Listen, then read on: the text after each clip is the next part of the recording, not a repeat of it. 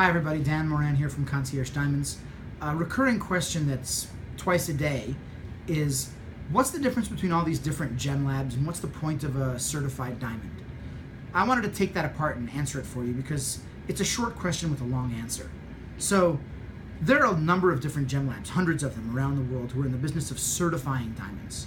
And what certifying a diamond means is they say, hi, we're gemological experts and we believe the diamond to be such and such clarity, such and such color, etc., etc. We think the properties of the diamonds should be graded as follows.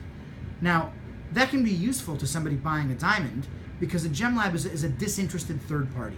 They don't care whether you buy a particular diamond from a particular store or not. So they're saying, hi, we have no interest in this sale. We don't know about you. We don't know about the store. We think the diamond is this.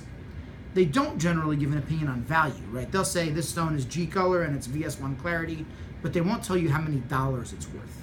So that's what a diamond certificate is. It's a third-party opinion from a gem lab about the characteristics of a stone.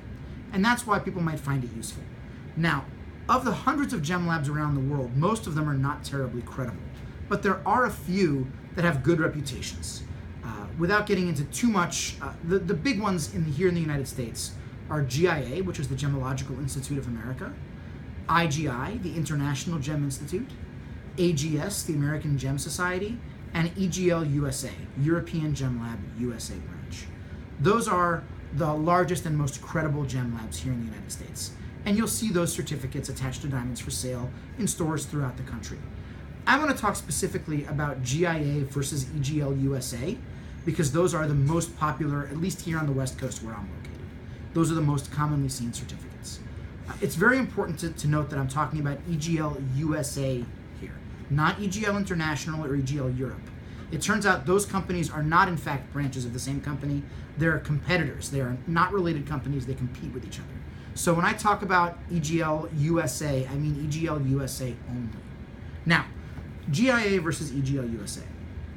Throughout the industry, generally GIA is considered the gold standard, if you will, of diamond grading. They're considered definitive. GIA is thought to be the most strict and the most prestigious of diamond certificates. And with good reason. Over the years, GIA has held pretty high standards of diamond grading. EGL USA, maybe some people think isn't quite as strict on their diamond grading, but I've found that is changing rapidly as EGL USA is becoming more and more strict and more stringent on their grading. But even putting that aside, when you ask yourself the question, should I buy a GIA certified stone or an EGL USA certified stone? The answer is, if you're buying it correctly, it doesn't matter. Let me tell you what I mean by that. What I mean is the market prices that certificate value into the stone. So the best way I can explain it to you is by analogy. Let's pretend that you have two identical twin children and they are equally gifted and talented in all ways, right? They are peas in a pod, there's no difference between them. You send one of those two kids to college at Harvard and you send the other one to state school, okay? Pick your less prestigious college. Now the kid at Harvard gets a B average and the kid at state school gets an A average. So one of them has a degree from Harvard with a transcript saying B's, and one of them has a degree from state school with a transcript saying A's. That's similar to a diamond graded by GIA as this color and clarity, or the same diamond graded from EGL USA at this color and clarity. But now let's say both of those identical twins apply for the same job at AT&T. The AT&T hiring manager will look and say, oh, well, you got B's at Harvard, so I'll give you a $50,000 salary. And you got A's at state school, so I'll give you a $50,000 salary. In other words, these two kids who were identically talented will wind up commanding the same salary in the market, regardless of where they go to school. Similarly, if you take two identical diamonds and you send one to GIA and one to EGL USA, the one sent to EGL USA might get slightly higher grading, but the two diamonds will be priced the same because the market knows how to account for that.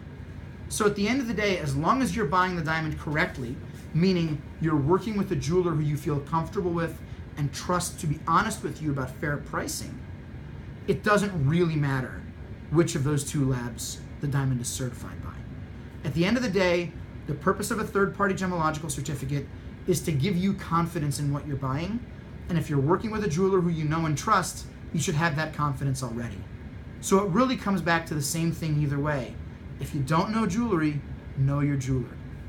Thanks for watching. I'm Dan Moran with Concierge Diamonds. Find me on Facebook, Instagram, Twitter, or of course on Reddit, where I go by Diamond Dealer. Thanks, guys.